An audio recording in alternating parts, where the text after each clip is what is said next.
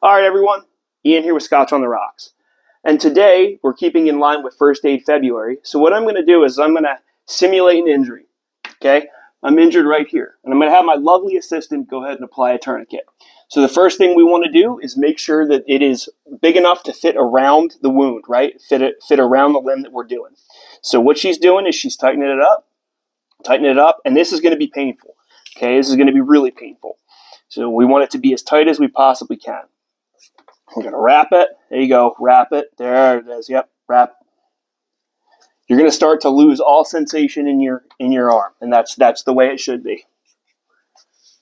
Okay. Go ahead and tighten off. That should be good. Okay. Good. That's it. No. Okay. Well, we're never going to get it off. All right. So now it's stuck on there really good. Let's go ahead and check my Fitbit. My pulse rate, I'll actually be able to tell you. Okay. So I don't have a pulse. So what we need to remember is that we're going to keep tightening this until the bright red blood stops, okay? That's what an arterial bleed. Or it could even be a venous bleed. It could be slow oozing blood, but it just won't stop. But we need to make sure that we're completely cutting it off, and that's the best way to tell. So, any minute now, my Fitbit is going to flip out and tell me, hey, man, you're having a heart attack. Yep, and it's already starting to go down, like going from 100 all the way down to probably 0. Nope, there it goes. All right. So I'm starting to feel, I'll kind of explain to you what I'm feeling.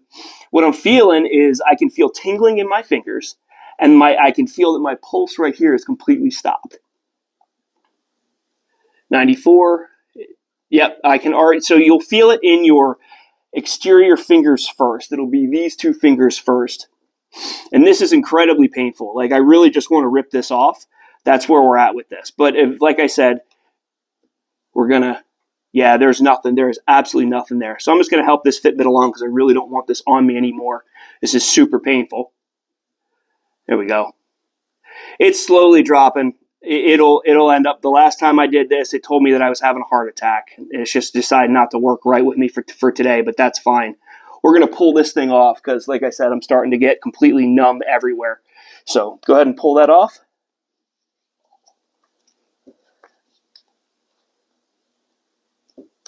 All right. Whew. And look at that. You're purple. Look how purple I am. That was done correctly. All right. So we're going to do the next one. Well, this arm's already messed up.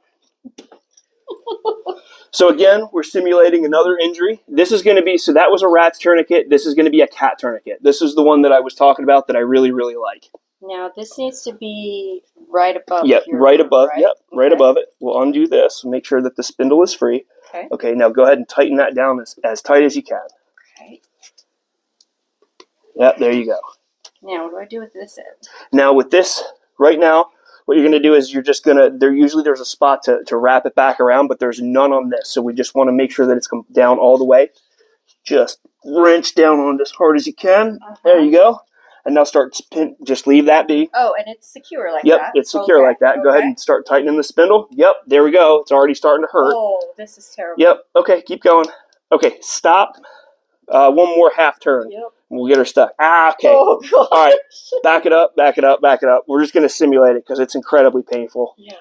Okay, so this is how it's supposed to be. It's locked in just like this, okay? It's not going anywhere. The spindle's tight. Well, it's not. It is tight. It's tight enough that I can start to feel tingling in my fingers. Again, this is just for training purposes. So one of the other things that I want to show you is go ahead and get a Sharpie, and I want you to mark that you gave me a tourniquet and the time that you gave me a tourniquet. So that's one of the things that we have to remember. Whenever we're doing tourniquet work, we have to remember the date and the time of when it happened. And if possible, there are even situations where you'd have to tell them, hey, it's the right arm that I put a tourniquet on. Because again, so, yep, right up there.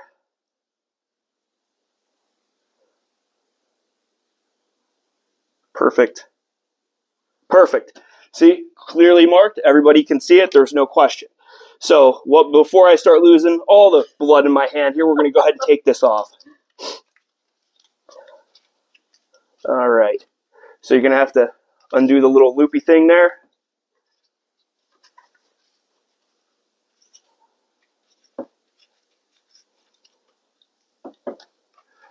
And again, they've changed it from 2 inches above the injury to the whole arm to whatever the case, to the joint nearest. I always just go the joint nearest. So obviously we were simulating here.